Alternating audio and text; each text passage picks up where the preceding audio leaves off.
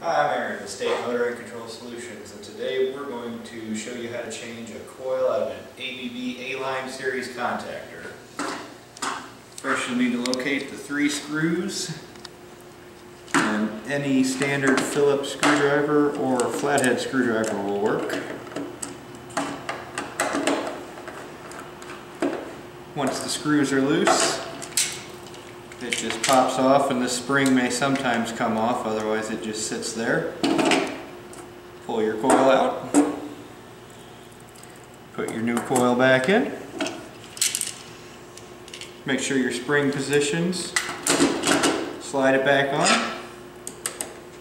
tighten the 3 screws back up, and that's all there is to it. If you have any questions, give us a call at 866-354-0063 or visit us online at www.motorsandcontrol.com.